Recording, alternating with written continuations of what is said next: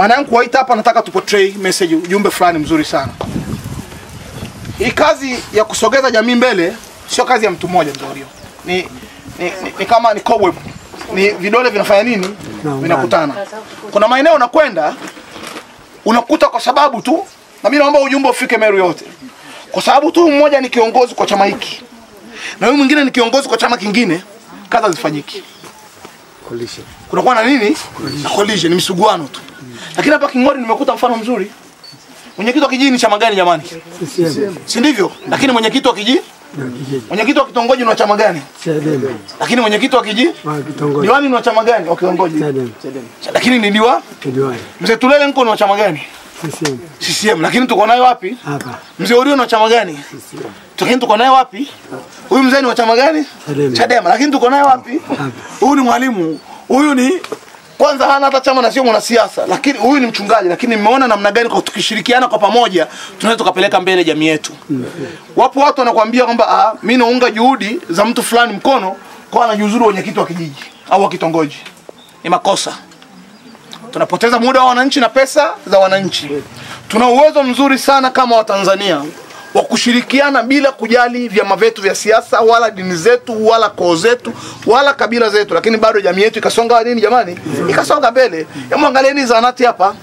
Hivi kwani nimefanya na mtu wa chama kimoja? Si mchanganyiko watu wengi uko ndani, kila mmoja amefanya nafasi yake. Imekuwa nzuri au haijawa nzuri? Inatoa huduma kwa watu wote, inatoa huduma kwa watu wote. Haya si ndio maendeleo? Kwa namna bora ya kuunga mkono maendeleo ni kushirikiana. Tuko pamoja. Si ndivyo mzee?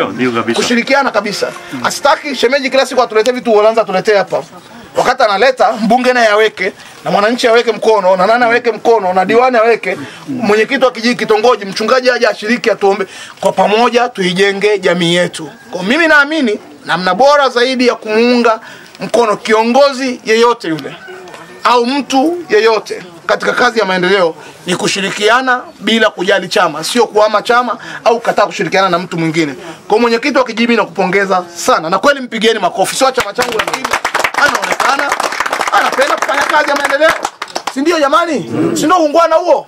Sasa wengine wala CHADEMA wasio akasirika nimemsikia mwenyekiti wa kijiji wa CCM. Hapana, kama anafanya kazi tunashirikiana vizuri. Na mwenyekiti wa kitongoji sana anafanya wako hapa wote. Huyu CHADEMA huyu CCM washirikiane mzee? Mheshimiwa diwani, wao shirikiana na watu wako vizuri sana. Shirikiana vizuri sana. Kwa ujumbe ambao tunataka tutume kwa watu ni kwamba tushirikiane kama Watanzania kuijenga Tanzania yetu.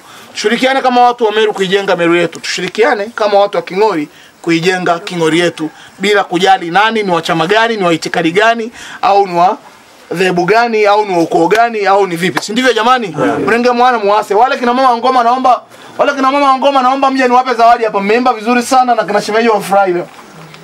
Mlawa hiyo shoi. Mbunge aliwa ninga sukari. Mwenyekiti wao waje. Yuko mkiongozi wao.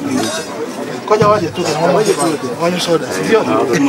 Tupita kesi ni diwani kata hii ya King'ori.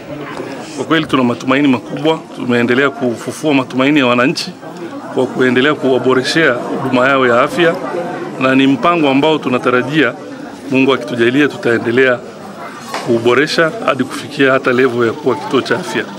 Nashukuru sana. Mimi naitwa Dr. Charles Migunga, ni mlezi wa zahanati ya King'ori, na leo nimekuja na mwakilisha mganga mkuu wa wilaya Dr. Cosmas Kirasala ambaye anaudhuru.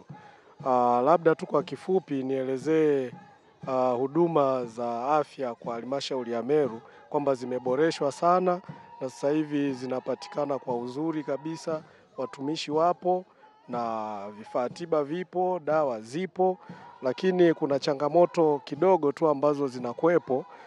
Zingine ni changamoto ambazo zinasababishwa na ambao wanahudumiwa wenyewe. Kwa mfano mteja anakuja na anataka aingie mpaka store ya dawa kuhakikisha labda dawa fulani nimeambiwa haipo, na ili hali inawezekana kweli hiyo dawa haipo.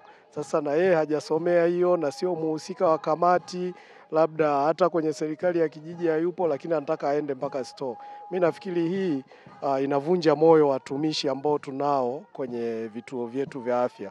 Lakini tumeangalia kwamba tutafanya hii, tukasema basi tutakuja hapa King'ori kiasi tu kuona kwamba shughuli zilifanyika. Sisi tukafikiri tunaangalia, tunapita, tunaenda.